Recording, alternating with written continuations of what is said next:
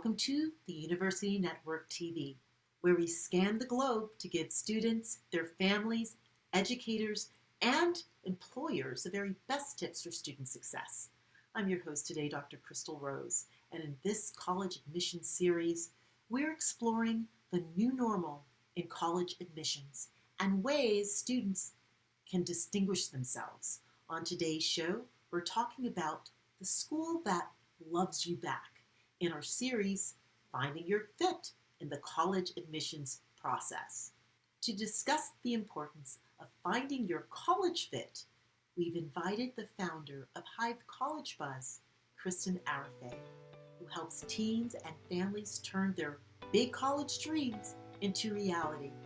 She's a college admissions counselor with international clients and has helped hundreds of students and their families successfully navigate the college admissions process.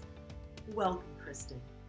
Thank you so much. So let's start right away. What are some of the key changes in college admissions today versus perhaps from years ago?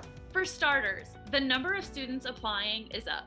The acceptance rate is down and tuition prices are higher than ever. Right. And so given that admissions to colleges have plummeted in recent years because of the increased applications, what other factors should students consider to improve their chances of finding their college fit? So in the wake of schools proclaiming test optional and test blind, universities are receiving a record number of applications each year.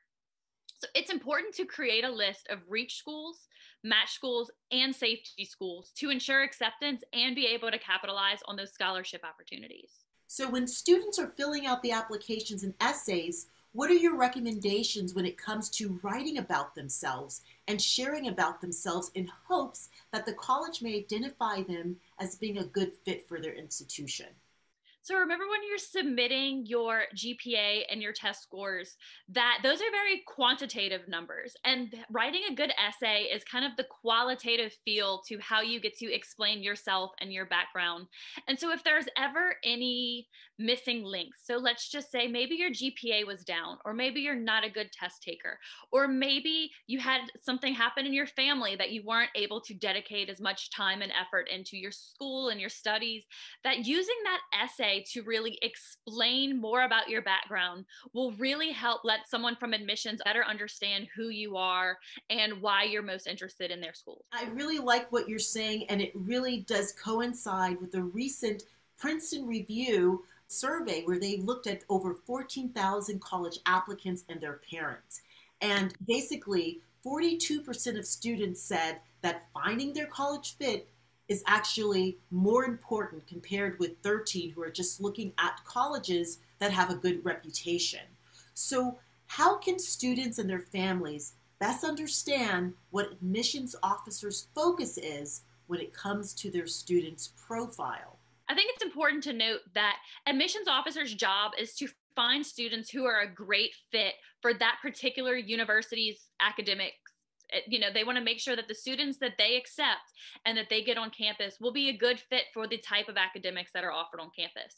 So students get to decide what they want to share. So if it's important for you to say, I was a first generation student, I wanted admission officers to know that I was the first in my family to ever apply to college. And I also feel like that let them know, like, if my application is lacking something, this is why. I don't have a network of people that helped me apply to college.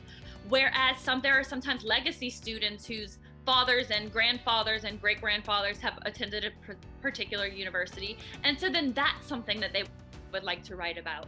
But it's definitely, they want to see well-rounded students, and they want to see that you're more than just your test scores, and the essays are a perfect opportunity for that. I like to say, love the school that loves you back. A lot of times students have their sights set on one or two universities in particular, but the truth is admissions officers might not feel that you're a great fit for what that school has to offer.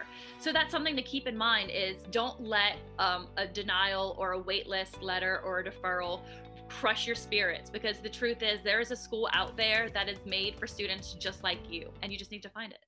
I love that. Love the school that loves you back. Okay, suppose a student has identified a school that they determine that's a good fit for them. Now, during this time of COVID, the new normal, what are ways that students can demonstrate their interest in a school?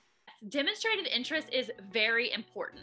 Sometimes that is as simple as setting up a school tour. Whether you go in person or virtual, I always suggest both. Let your name, your email address, get into the school's website, get on campus, because that is sometimes the utmost important.